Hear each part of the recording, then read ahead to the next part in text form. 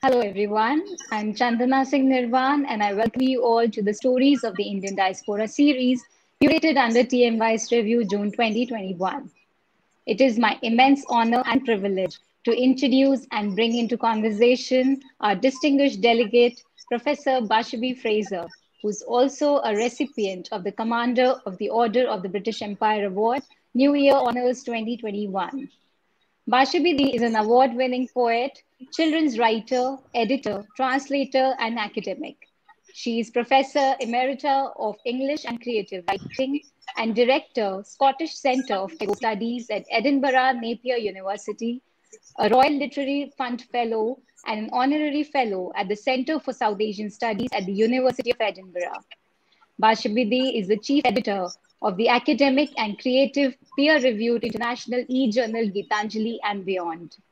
She has been declared Outstanding Woman of Scotland by Saltire Society in 2015.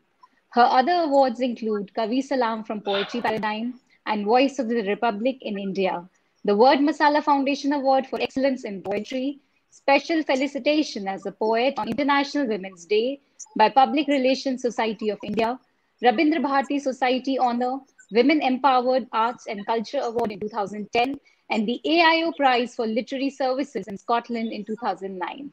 She has received various Scottish Arts Council grants and a British Academy Research Grant for her book, Bengal Partition Stories, an enclosed chapter published in 2006, and her co-edited book, Rainbow World, Poems from Many Cultures, was the runner-up for Emma Best Book Award in 2003-04. Bashabi's work traverses continents in bridge-building literary projects. She has authored and co-edited 22 books, published several articles and chapters, both academic and creative, and as a poet has been widely anthologized. 3 of her books are in the press for publication in 2021. Bashabi is Honorary Vice President of the Association of Scottish Literary Studies and Executive Committee member of Scottish PEN, Poetry Association of Scotland, and Writers at Risk Committee, Scotland, a director on the board of the Patrick Geddes Trust, a trustee of the Kolkata Scottish Heritage Trust, ambassador of the Federation of Writers, Scotland. She is chief ideator of the Intercultural Poetry and Performance Library in Kolkata and is on the advisory board of the same, the VNA Museum in Dundee, and the Indian Association of Scottish Studies as well. Bashabi is on the editorial board of several international peer-reviewed journals and has been an adjudicator for several national and international creative writing competitions. She lives and writes in Edinburgh.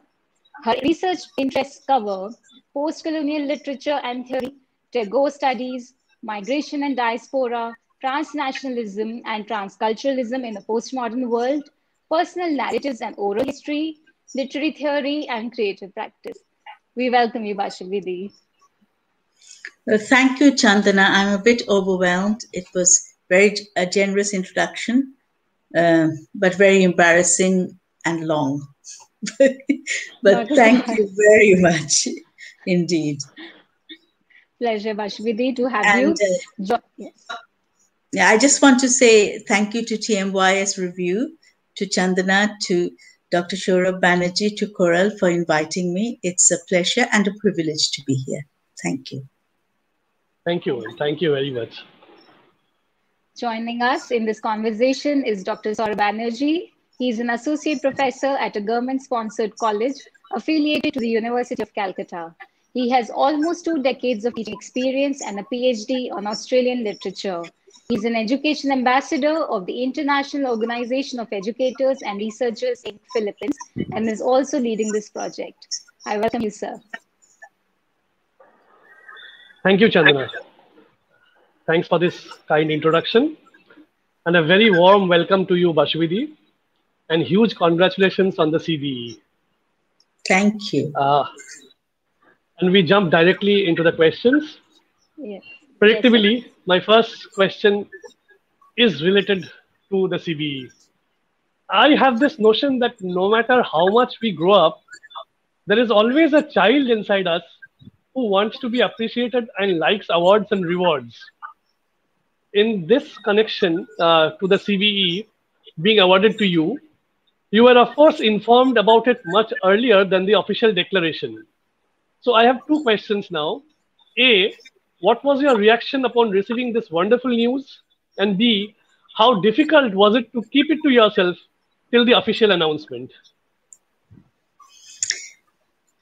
Sure, both are very perceptive questions. Yes, I have a grandson who loves his sweeties. Those are his rewards.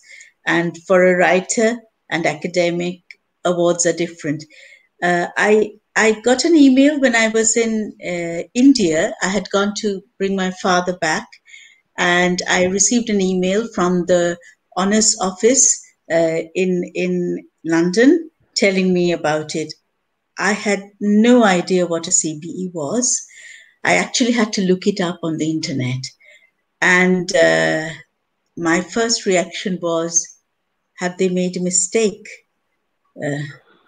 So I was really overwhelmed. And it was very difficult because I couldn't tell anyone. My father, my family, my husband who was here, my daughter who was still here in the UK. So I couldn't sleep, basically. I found it difficult I was very nervous, very anxious, and, and I think the anxiety was the secrecy of it, but also the fact that, of all people, I had received this award, and I was humbled, and I think I was in a daze for days. DAZE, DAYS. Okay, so I think that was it, and it was at the end of November, and I finally got another letter saying I could make it public after midnight, 30th December, when the awards would be announced. So I did tell my family, but not my friends. I think the nation came to know through the newspapers. Yes. Yeah, days for days is actually an absolute expression. Yes, who wouldn't be dazed at this wonderful news? Yes. So I'll continue in the same vein, and then my next question would be: the citation of your CV says, I quote, "Services to education, culture, and Scottish integration." Unquote. Integration is a very important term. I say this because for the Asians and blacks, they were and also are always discriminated against in countries dominated by white people.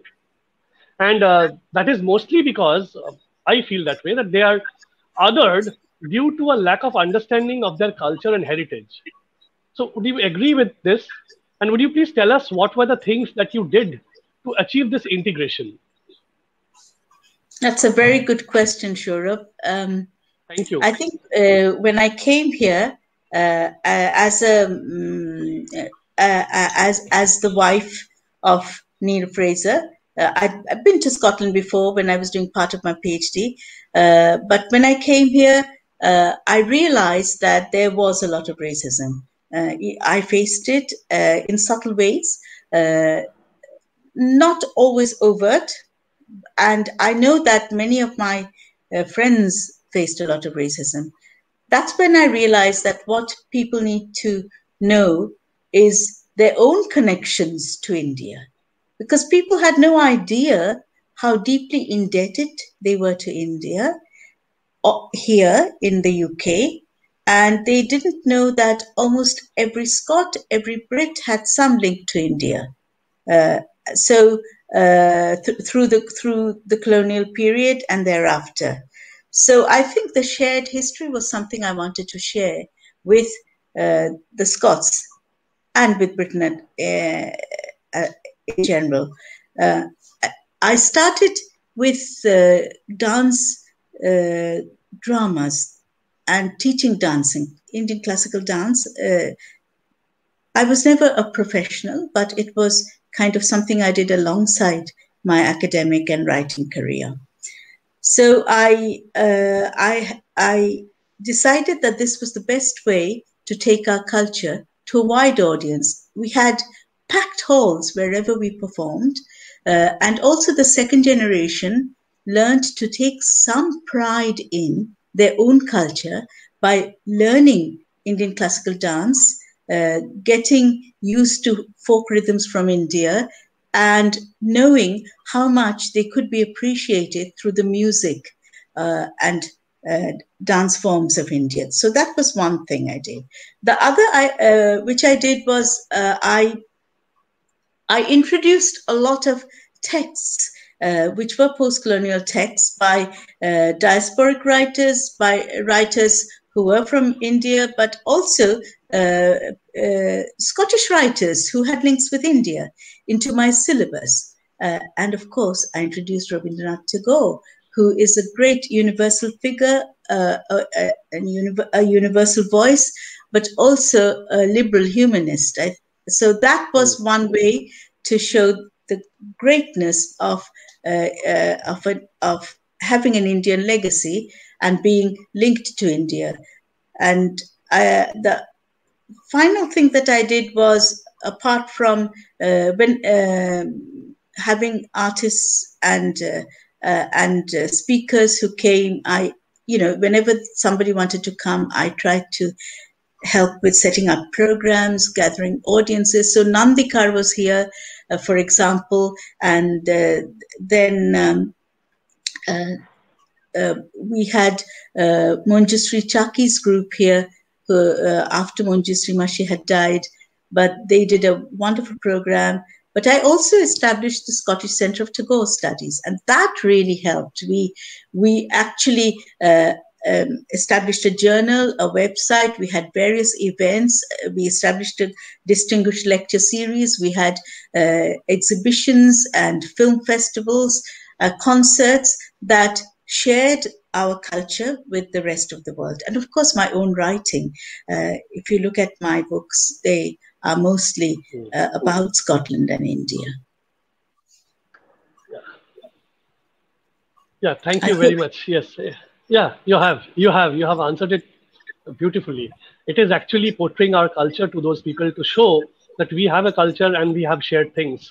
That is how we become acceptable. That is how integration is done, not by domination or by force. Thank you. Chandana, take it over, please. Yes, thank you, sir. Bashabi, your father was India's first Commonwealth scholar in the UK, and your mother was won a scholarship at the London School of Economics. So spending a part of your childhood in London must have made the place closer to your heart, considering that childhood memories are often the fondest of all. So one imagines that it is easier to know both the lifestyles. How did you strike a balance in your lifestyle choices, and how transcending both cultures made an impact on you and your writings? Well, that's a many-layered question. A very good one, Chandna. Yes, my parents had come to the London School of Economics as researchers, and so I think I didn't have much of a choice there, because I came as a child with them. Even when I came back to Britain as a part of my PhD program, it wasn't my choice initially, because my supervisor said I had to go and do literary stylistics in order to, do justice to my thesis. And I chose Edinburgh because my parents' former friend, Julian Dakin, who had died, for whom I wrote poetry, and his widow was here. So I felt quite at home here. I think what has happened is, if you are a child somewhere, you unconsciously adopt that country, because that country becomes yours. So when I went back, London stayed with me, or England stayed with me. And we can stretch it and say Britain. It never left me. I think the fact that I, like some of you, did English literature as an honors subject for my MA, my PhD, also shows a kind of seamless transition from one country to another. So I carried England with me. when I was in India. But India, I think, has never left me. India can't leave me. Wherever I go, India is with me. So I have these two countries, and I find that I have this dual existence. I know I call it living between my two worlds, but I think I'm not a person who lives in the interstices of existence. I think I live fully in both. So while I'm in one, I will explain or think of the other, and I will also defend the other. So in a way, I'm straddling both nations, and I hope that sort of answers your question, Chandana, the way I integrate my two countries within my work, within myself, within my consciousness. Yes, indeed, Bashabi. My next question is about your collection of poems, Letters to My Mother and Other Mothers. So, because of your upbringing, you have had the experiences of living abroad and in India with your mother. And after her passing away, you wrote this collection of poems, which are seen as a dialogue continued between you and her. And naturally, mother-daughter relationship is an umbrella term for friends, shopping partners, confidants, debaters, critics, and many more. Also, a deep connection can be seen between your stay in Edinburgh and Calcutta in these letters. So, how has a sense of nostalgia been helpful to you in bringing out these letters? Mm-hmm. Nostalgia, yes, and longing, I think, and a missing link, I would say. My mother no longer there. I could picture my mother here, and I realized she was quite a valiant woman to brave the London rain and cold, and she wore a sari most of the time. And it wasn't easy. In those days, there was no central heating, and my mother did a lot of the housework and completed her research. So I feel that when she went back to India, she carried on. She was quite a pioneer. She was the first woman lecturer, the first woman reader, the first woman professor in her university. So there we are. She continued the tradition of, could I also say, the East Bengali woman? Because after partition, a lot of women who were displaced by partition became the breadwinners of their families. My mother entered the marketplace like many women, and I think they created a space for women in the professional sphere, women in the public space, women competing with men for jobs and sustaining their families. That is what brings back the sense of nostalgia for what I lost when my mother left. She died too early. She was, as far as I was concerned, she was too young to die. She was 72. My father's 90. He says he's 92. We think he's 90. But, he's still with us, which is wonderful. But I think through my mother, I participated in life in a way that was, she was an aesthete. She was a great cook. She was a great gardener. She was an artist who painted. She was a beautiful singer. I missed all that. I missed my mother. And that culturally, academically, aesthetically rich growing up with my mother by my side is something that I look back on with nostalgia. But nevertheless, I do feel people who love you, people you love, don't leave you. And that is what happened. For a few years after my mother died, I could not write about her. And then I had this dream where she came to me in my dream. And I got up and I wrote this poem. It was a gift poem, a poem that just unfolded without me writing it. Someone else was writing it. And then it became easy. I wrote poem after poem to her. And I pictured her here because after I married Neil and came here, my parents came every year to stay with us. And when they retired, they came for 6 months at a time. So it was wonderful. But that is why I could picture her here and there. And she actually was the magic web that seamlessly wove my two worlds together in the past and in the present.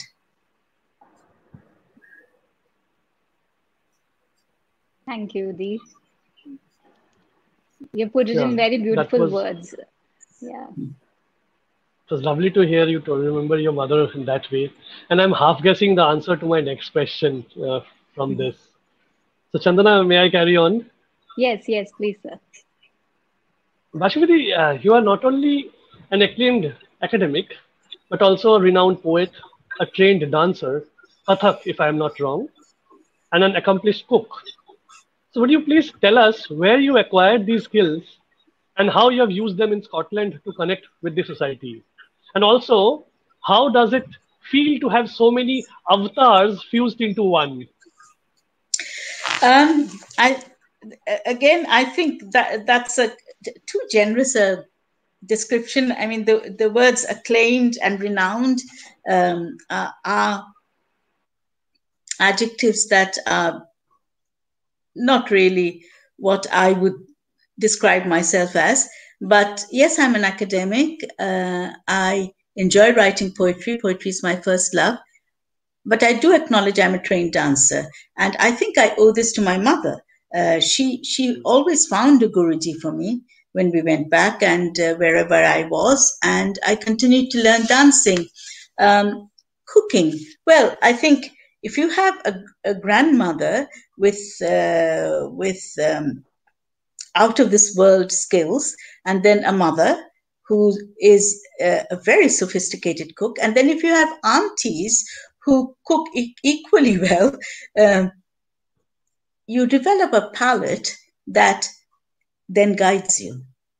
So I think that's what helped me with my cooking. When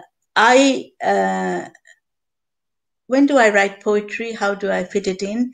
Well, as an academic, I find the whole day has been, too short to do my academic work.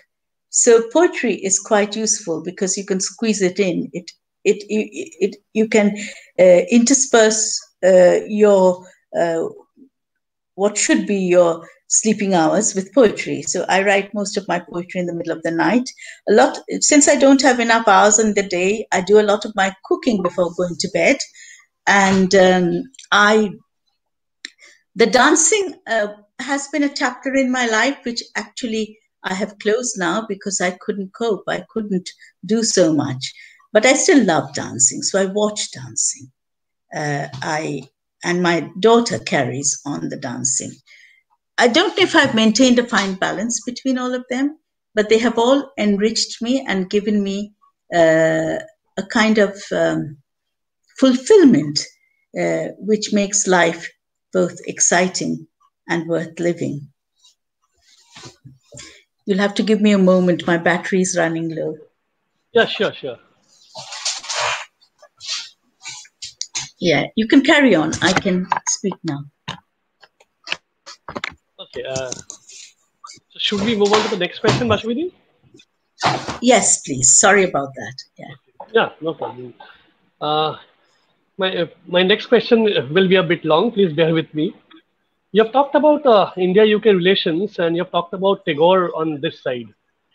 So one Scottish name that is very important in terms of India-UK relations is Patrick Geddes. In fact, the two stalwarts of India of his time, Tagore and Swami Vivekananda, both of them lived in and around Kolkata, but they seem to have met only once in 1899. But Patrick Geddes, he had met both of them multiple times, and he had even corresponded with Sister Nivedita, if I'm not wrong, in 1903, by the time Swamiji was dead, about setting up a Tata-sponsored university according to the dreams of Swamiji. And he also corresponded with Tagore about setting up of what is today known as Vishwabharati University at Shantiniketan. And he was also the biographer of Sir Jagadish Chandra Bose. Mm-hmm. Yet, not too many people in India outside of academia know of Patrick Geddes.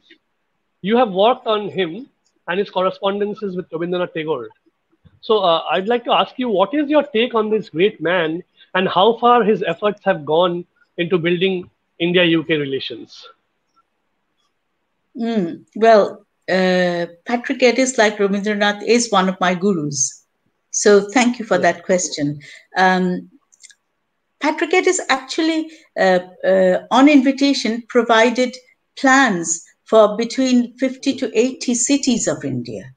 So that is his huge contribution to India. He was a conservation architect and town planner.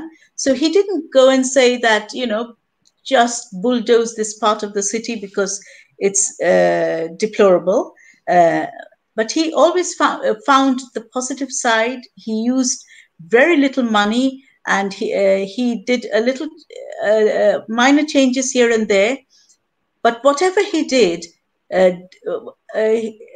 actually was with full respect for a country's tradition, its culture, and its own architecture and plans. And he saw it all as very much in the context rather than superimposing the Western mode of architecture and living onto the Indian scene. So in that sense, Patrick Geddes was a visionary, one who was deeply rooted in the local. He was the one who's saying we now all adopt, think local, act global. Sorry, yes, think local, act global. And that is it, the local and the global. We have this absurd term, locality, which I don't like, but local and global are what make Patrick Geddes and Rabindranath the visionaries, the relevant minds that we continue to need. Another thing about Patrick Geddes, you mentioned Sister Nivedita. I'm really glad you mentioned Vivekananda. Their lives overlapped, and Sister Nivedita also knew Rabindranath, as you know. What is pertinent to say is that Geddes also had the chair of civics and sociology in Bombay, and that was his first chair. And then he had a chair in botany in Dundee. So he sort of spent time in both places. He was 9 years in India, a very active 9 years. And yes, you're right, Sourav, when Rabindranath was thinking and working on Vishwabharati, an international university, he invited Patrick Geddes to provide the plans for Vishwabharati, which Tagore did. I think the other link between them was Arthur Geddes, Patrick Geddes' son, geographer's son, whom actually my parents met at the London School of Economics and knew. And Arthur spoke perfect Bengali, according to my parents. And I met Arthur's widow, Jani, when I came to Edinburgh. And then and Murdo MacDonald, who has written a very good article on the quartet, that's Patrick Geddes, Sister Nivedita, Rabindranath, or rather the triangular, and Jagadish Chandra Bose, a triangular and a quartet relationship. It was Murdo who told me about the letters between Geddes and Tagore that were at the National Library.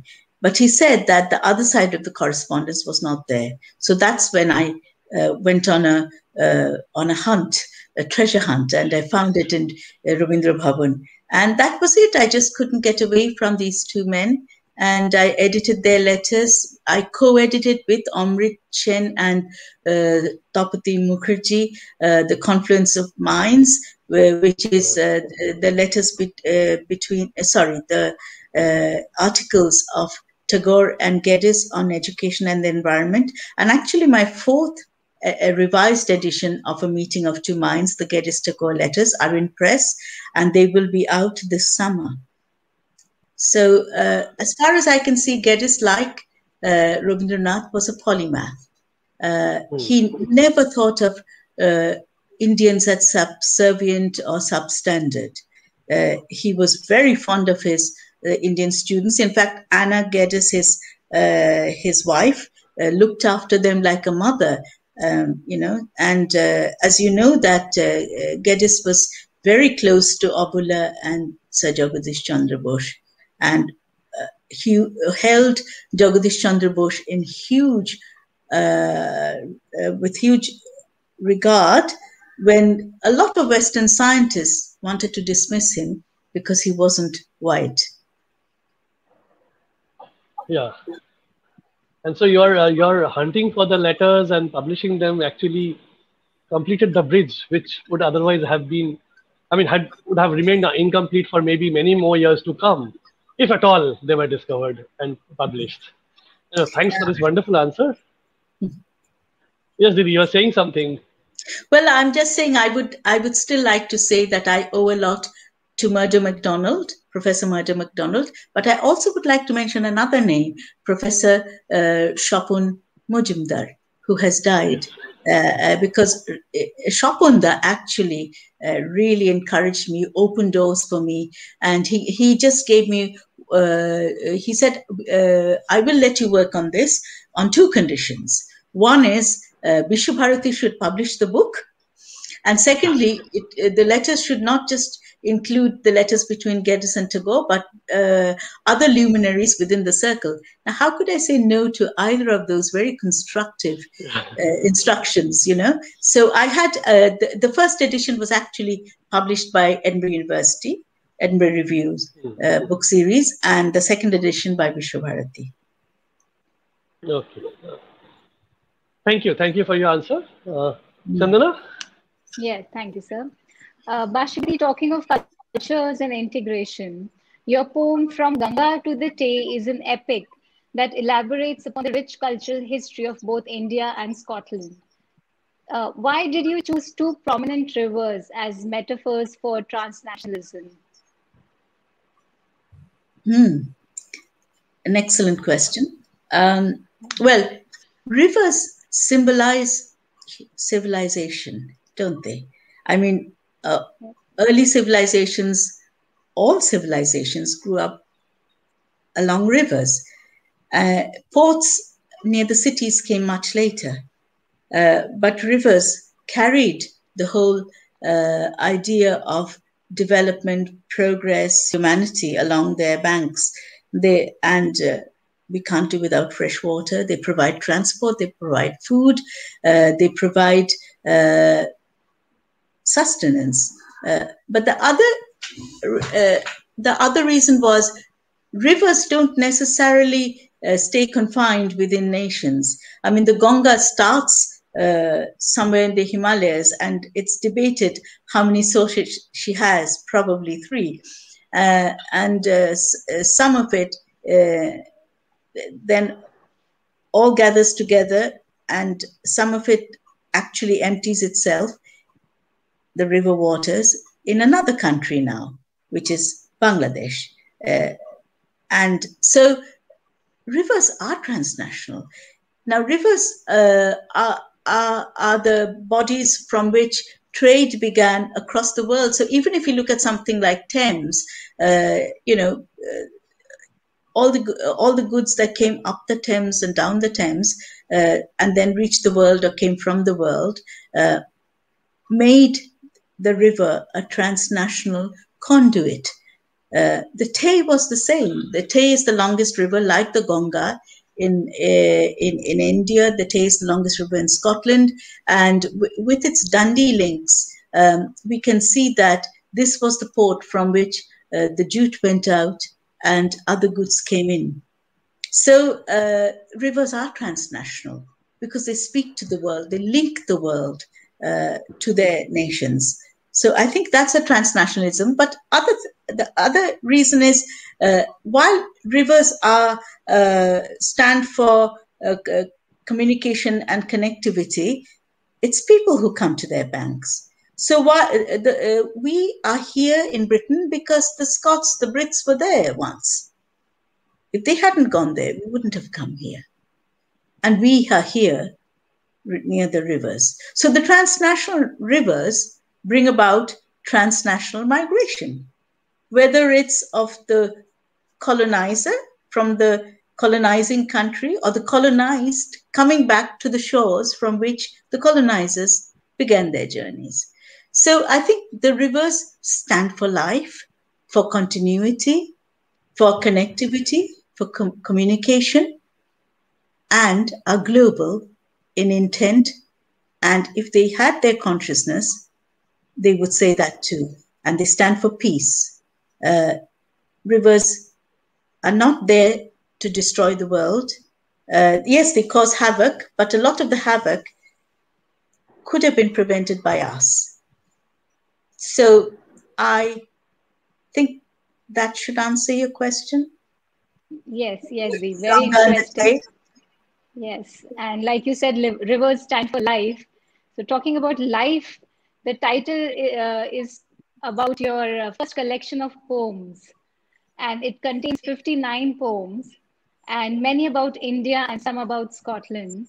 To quote unquote, what makes a city is not its architecture, but the life within the city. The book offers a trip through Edinburgh. There are memories of the festival, of the city's bars, of the changeable weather, the flowers, and the birds. Would you describe these kinds of poems that speak of the nitty-gritties of a city as travel writings as well? Why not? Because I don't do travel writing as such, but my poems allow me to embody my travels in verse. So yes, and the here and the there, the departures and arrivals, the resonances, the changing seasons, one season that reminds me of another in another country, and of the differences. So, while it drizzles here continuously, it pours in India during the monsoons. So, yes, I will miss my mangoes. But when I go there, I might miss my strawberries. So there we are. Can't have both, but we can live with nostalgia. I think these are about journeys. Life itself is about a journey. The title poem, a lot of people have said that it's very like Qazi Nazrul Islam's Bidrohi, the revolutionary. It's interesting because I hadn't read Bidrohi before I wrote it. Maybe I had heard it, I don't know. But it was quite amazing how many Bengalis have told me that. And Bidrohi is about life itself. And life takes us on various journeys, doesn't it? Both physical and mental, but also emotional and metaphoric. So I think, yes, poetry and the poems in my first collection could be about the various journeys I've made. All right. Thank you, Bashabi. Over to you, sir. Yeah, thank you. Bashabi, you have not only been a strong advocate of UK-India relations, but you have actually worked on it, as exemplified, amongst others, through your academic exchanges between Edinburgh, Napier University, Vishwabharati University, and Calcutta University, which resulted in 2 books.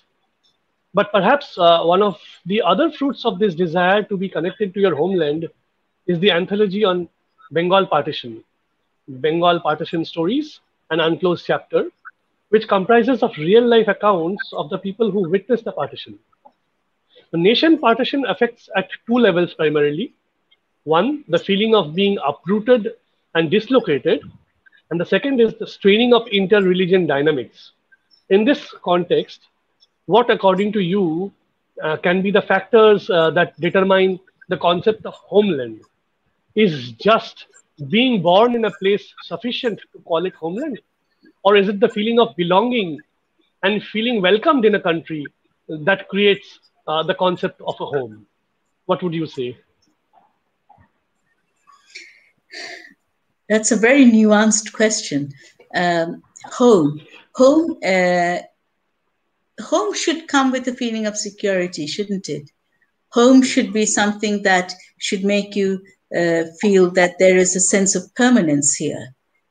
Home should also be ensconcing, embracing, and a place where you feel nurtured and valued. Home it's not just about having a roof over your head, walls around you, and it's not a house, because I don't know how many times my houses have changed. Being born in a country, well, I'm a post-midnight child. I know I'm much older than you, but believe it or not, I'm not that old. So I was born in India. My parents and grandparents were born in what was East Bengal, the eastern part of Bengal. And in fact, most of my family, many of my friends' families come from there. They were born there, their parents and grandparents, and yet they had to leave. So what became home? The home was, in India, for them, it was a temporary affair. It was mostly rented, it was crowded existence, and it was a protracted post-partition struggle. But it's the country that gave them some sort of asylum, which I think is being questioned again now, which I find really disturbing and sad. When does a country become your own? When does it feel like home? I think a lot of it is when others accept you, when they don't, consider you the other, when they don't stop calling you abusive terms. I mean, we have embraced the term Bangal proudly, but when it was first used, it wasn't a compliment. To be called a Paki doesn't mean you're not, that you're a Pakistani. To be called a Paki is to be denigrated. Pakistani, for those who come from Pakistan, should be a compliment, should be a recognition of their heritage. So that when it's how others perceive you, how others welcome you, how others accept you are what make you feel at home. For me in Britain, I must say that I feel very grateful because I've been published here. I have had all my awards here, I say with some embarrassment. I've also received the highest national honor this year, which I'm very grateful, hugely grateful for. But also I have my personal chair, my academic position here, but also I've been made a professor emerita here. So all these welcoming, accepting gestures have in a big way made me feel welcome and at home.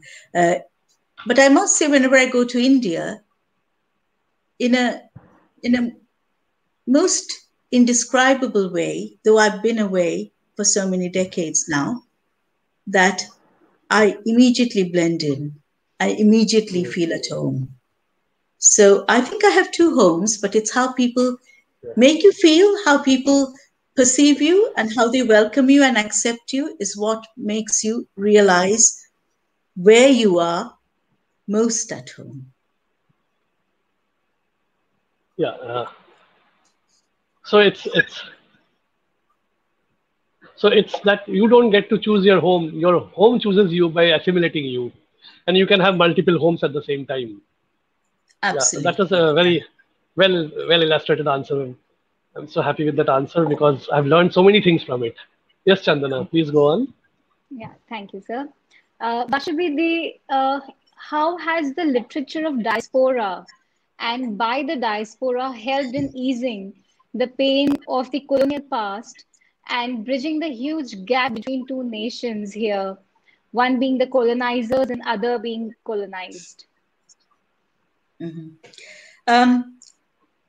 Once again, that question is a complex one, because while I have read a lot of Indian diasporic writers, I have also read writers who are of the Scottish diaspora in Britain, in India. And in 2017, Alan Riek and I, we co-edited Thali Katori, which is an anthology of Scottish and South Asian poetry, of Scots who went to India and wrote about India, and of South Asians who came from the subcontinent here and wrote about Scotland. So here you have diaspora working both ways. It all depends on where you departed from and where you arrived. But it isn't always a neat divide between the colonizer and the colonized. So that's what we have found. A lot of Scots were very, very sad when they had to leave India. And many of them died there. And those who came back never really fitted in. I'll give you one example, and that is Sir Daniel Hamilton. He was the single most wealthy Scot in India at one point in time. He made so much money from the P&O's shipping company that he could have come back and become a Scottish nabob or nawab and lived a life of luxury. Instead, he asked the viceroy if he could buy 9,000 acres in the Sundarbans. And that's what he did. And then he gave away that land to the people. And he said they could come and settle there on a couple of conditions, that they would have to leave all their differences behind of religion, caste, language, creed, region behind. They would have to live as one community. And the other was that they would have to take as much land as they liked, but which they could maintain. And there we are. We have this man building cooperatives there. He's written a lot about that, mostly in letters and speeches and little essays. And there's a wonderful book called The Philosopher's Stone, brought out by two Bengalis, an anthropologist and a civil servant. So do look out for it, about Sir Daniel Hamilton. So I think here you have a diasporic Scot who actually was very, very close to Rabindranath and more or less embraced India as his home and tried to alleviate the poverty of a lot of people through his cooperatives, through microcredit, which is was the first man to establish.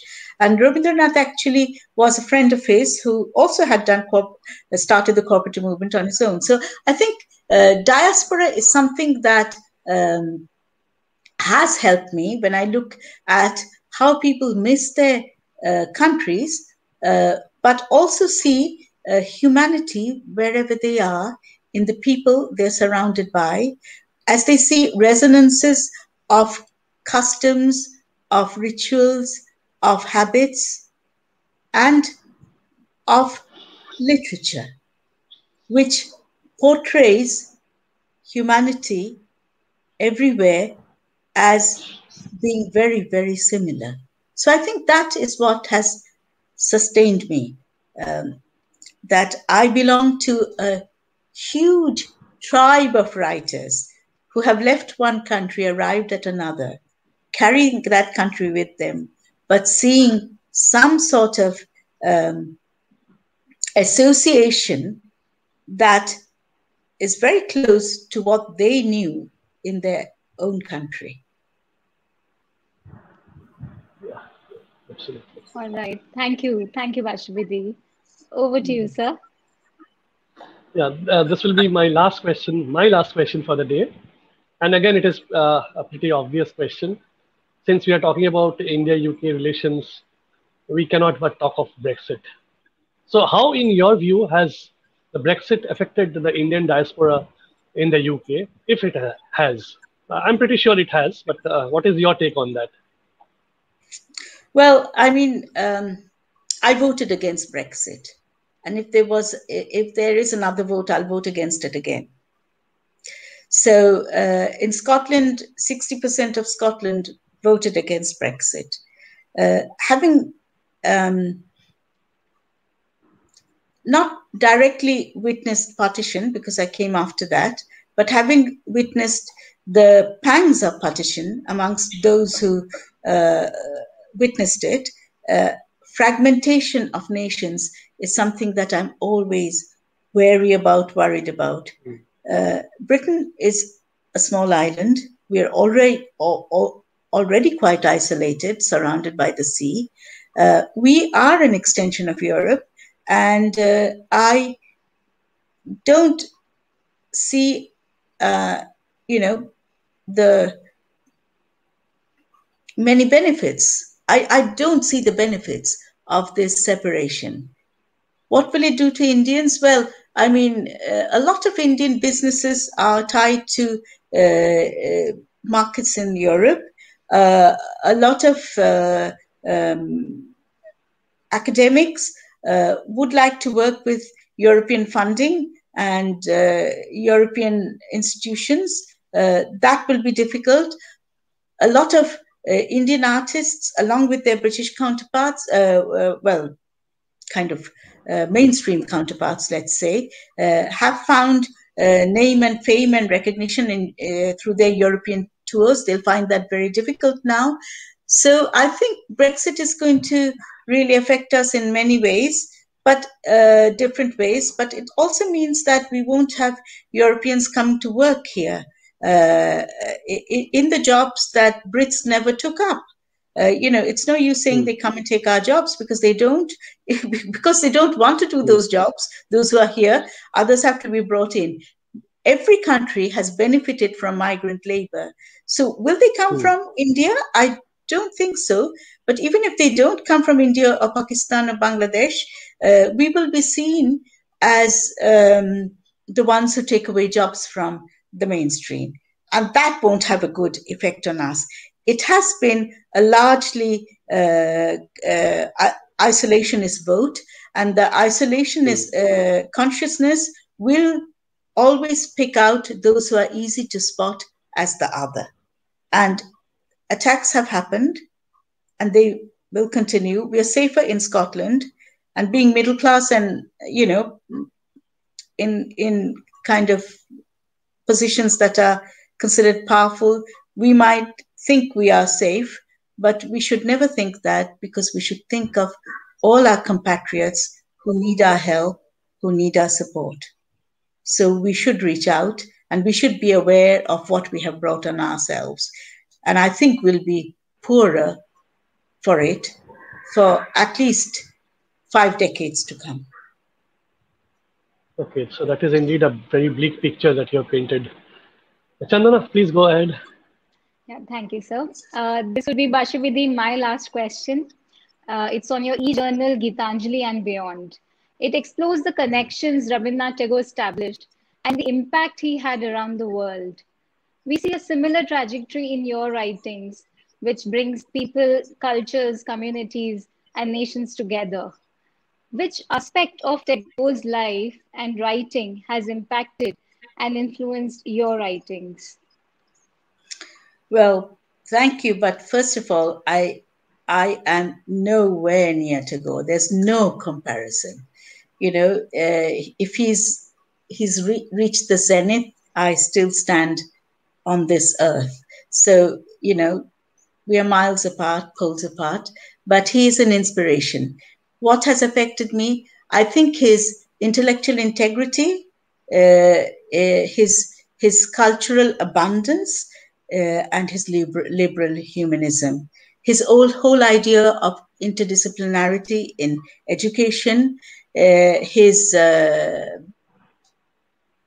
knowledge of the environment and its sustainability as paramount in our lives, his total rejection of divisions in community. He saw humanity as a whole. He didn't believe in the dominant or the subservient. He felt every region, every people had something to offer to the world.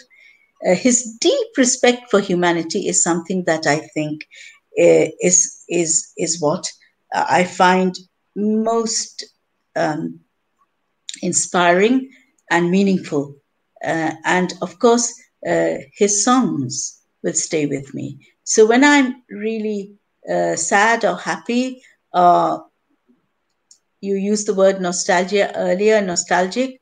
If I need any song for any mood, any emotion, any occasion, I can go to Tagore.